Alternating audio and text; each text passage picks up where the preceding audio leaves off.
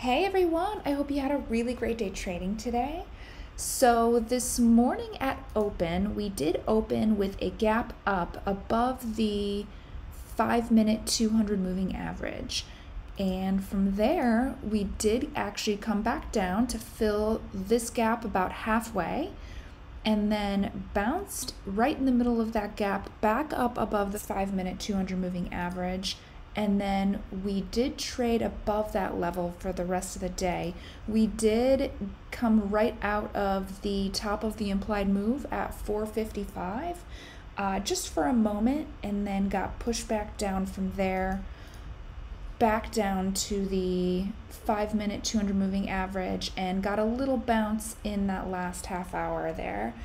And so we did close up 0.45%, and VIX did come up 2.28%, which sounds pretty normal considering we have big earnings and FOMC on Wednesday. So market up, VIX up, and let's go check out tomorrow's levels.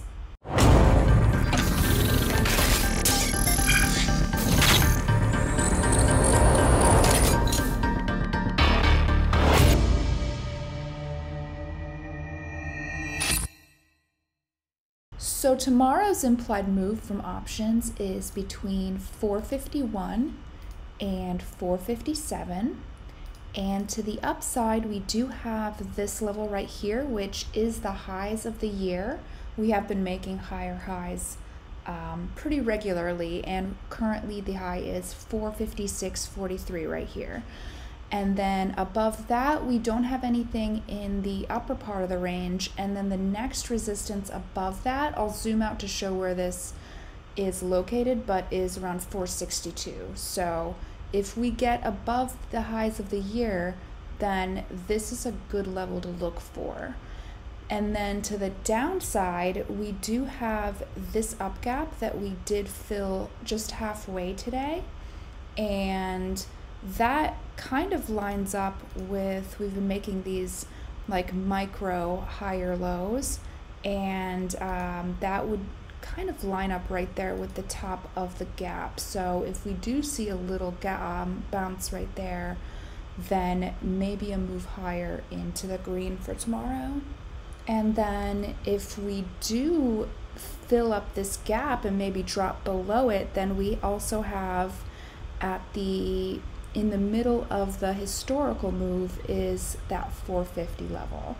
So 450 right here. And I wouldn't be surprised after tomorrow to see VIX, because we do have FOMC, to maybe jump up a little bit more. But for now, this is tomorrow's trading range. We do have a considerable amount of support right here if we do break under to look out for, but none of that is really in tomorrow's range. So I will publish this out on TradingView, and have fun, trade safe, and make sure you're taking profits when you're up.